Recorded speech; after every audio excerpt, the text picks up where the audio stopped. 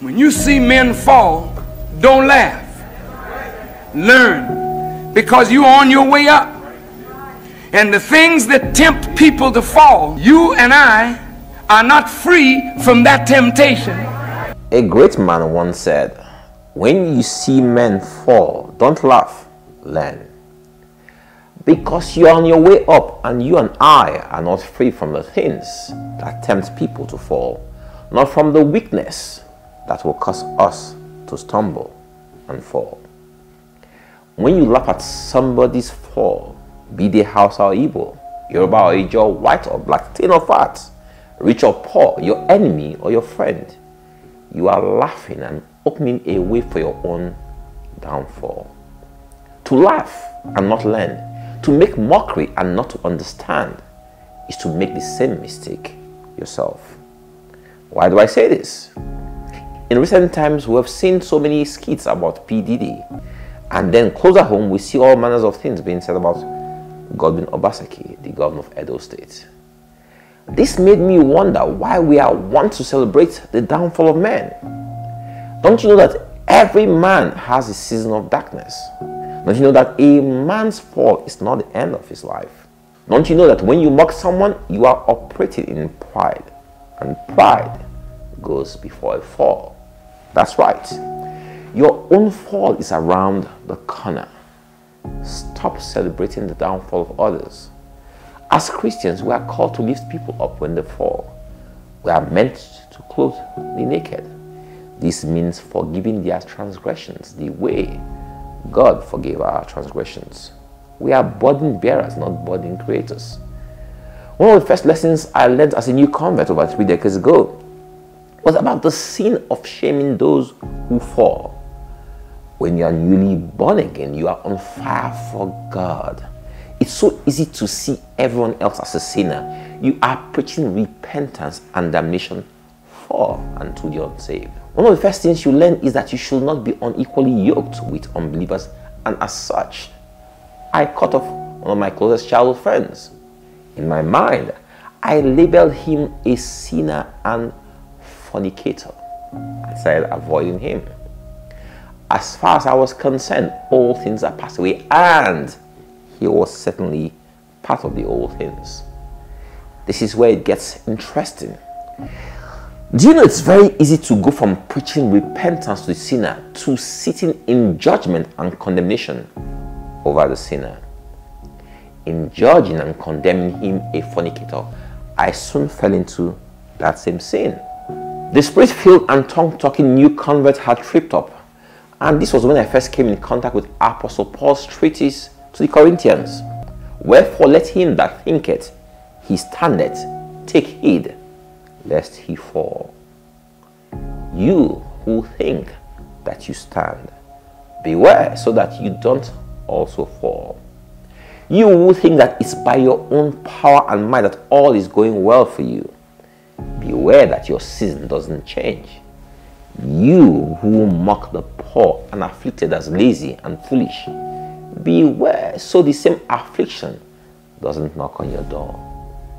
I used to laugh at my brother-in-law for being overweight. Look at me now. Don't judge. Don't condemn. Let each man work out his salvation with fear and trembling. You mock a man in his season of darkness, but you don't know that God is right there in that darkness fixing him. How do you laugh at a woman and say she's barren? Who gave you power over life? This is how people jeopardize the destinies of their descendants, because they sat in the place of pride and mocked others. This is why Americans say, loose lips sink ships. This means beware of careless talk. This phrase, which originated on propaganda posters during World War II, was created by the War Advertising Council to advise servicemen and other citizens to avoid careless talk that could undermine the war effort. The British equivalent used was careless talk costs lives. You'll agree with me that we engage in a lot of careless talk. This is why Bobrisky is making headline news in a country that has multifaceted problems. What's our business with Bobrisky other than to pray for him in love? Careless talk can also affect you that has a big mouth. Some people will just stay and be calling every woman prostitute Do you know the story behind your birth? Do you know what your sisters or daughters are doing? You see beggars as a nuisance as they converge on your car, but you don't know if a long-lost relative is a beggar somewhere. Be kind to one another, tender-hearted, forgiving one another, even as God, for Christ's sake, has forgiven you. Do you know how many angels sent to help you that you have treated badly because they didn't fit the concept of who or what your destiny helper should look like? Women, treat your workers with kindness and respect. Don't abuse people's children because they come from a lowly background.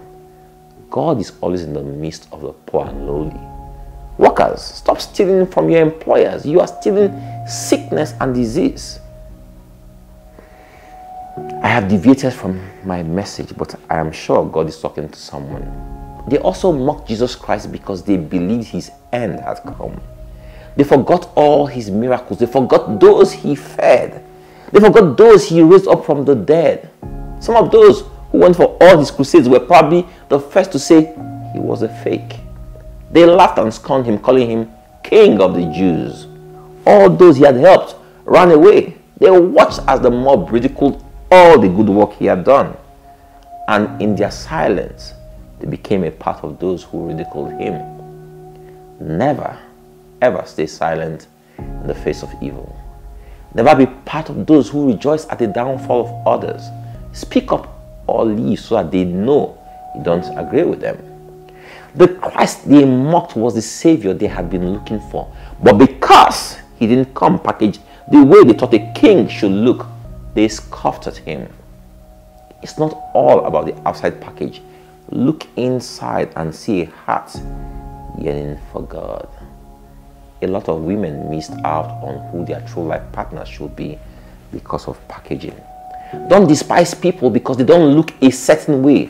Look at your picture from way back and remember that life is a journey. Don't mock the journey of others. The same sun shines on all men. The same rain falls on all men. And so they shouted, "Crucify him, crucify him." Just the same way we crucify people around us. Those we know and those we don't know. As Christ walked towards Calvary, men mocked him for they thought his end had come. They were so focused on his cross that they didn't see where he was going. Men are so focused on your problems that they don't know you are walking towards your destiny. And so they hung him, and he who they mocked, he who they called King of the Jews, in his death became King of mankind. In his death, the world lived. In his death, mankind was saved.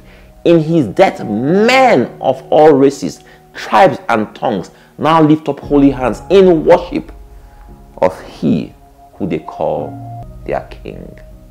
Never, ever, ever mock or despise a man because you perceive he has fallen. May God help us all. God bless you all.